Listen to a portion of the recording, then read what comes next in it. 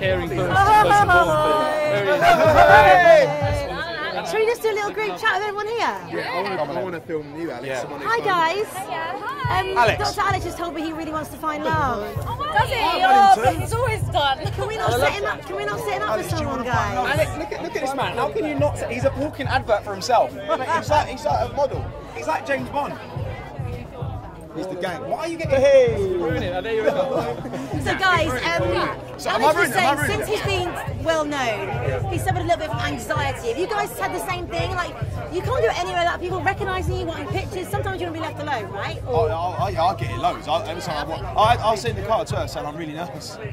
Yeah, it's a different world we've walked out to, so of course we're going to have different feelings. It's scary. Have a bit much, can't you? You're snappy. Yeah, it's like because your life changes in a moment. It's overnight, exactly. Yeah. And you come out and you sometimes like someone shouts my name and you know what I mean. Your first reaction is like negative. Like on edge all the time. Well, this guy can't go anywhere without going.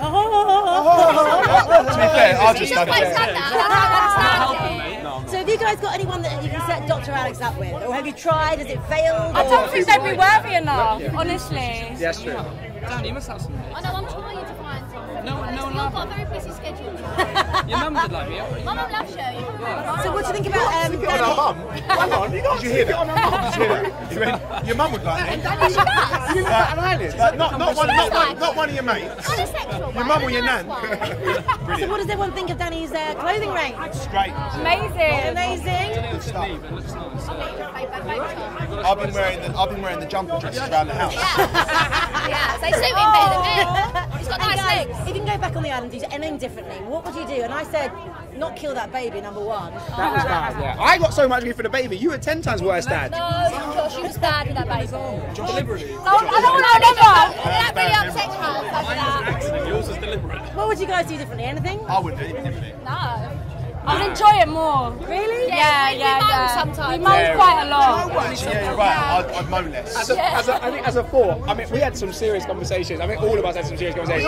We all at one point had a little. But the thing is, guys, you did miss the World Cup, and that was the best summer of our lives. Remind him. I watched a montage the other day. I started crying. No, I was on Twitter and I was on the train and I started crying. And my boy was like, "What are you doing? Like, have you got a bad message?" I went, "Shoot this free kick." I was done. I was finished. Because you had a good job before you went in there, and I was thinking, what is he doing? He's given up the World Cup. I was getting some pelters. I was like, they let him go and not watch. He don't like football. He's on the Love Island, on the island instead of watching the World Cup. So He what's don't the worst? even like sport. What's the look at that face?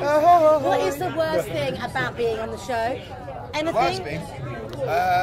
Not having contact with your friends and family. Friends and family, man. I can't lie, there was a point when they made us put on a three-piece and it was about 37 degrees. Remember the meltdown I had?